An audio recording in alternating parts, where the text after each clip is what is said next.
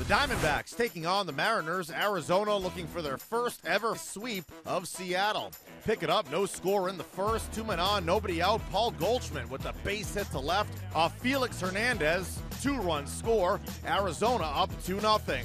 Not done in the first, though. 2 batters later, Welington Castillo facing his former team. He launches one to left center. A 2-run homer, number 9 on the year. 4-0 Arizona in the early going. In the fourth, it's Castillo at the plate again. And no, this is not a replay. Once again to left center, his second homer of the game, third of the series. The D-backs take a 5-0 lead. Now 5-1 in the seventh, looking for more insurance. 2 men on, David Peralta finds the gap in right center. It's a stand-up triple. 2 more runs come in to make it 7-1. The Diamondbacks pound out 15 hits and take it by a final of 8-2, sweeping the Mariners. Paul Goldschmidt has 2 hits and 2 RBIs, extending his hitting streak to 11 games. Up next, the D-backs are in Houston on Friday, and the Mariners travel to Minnesota on Thursday.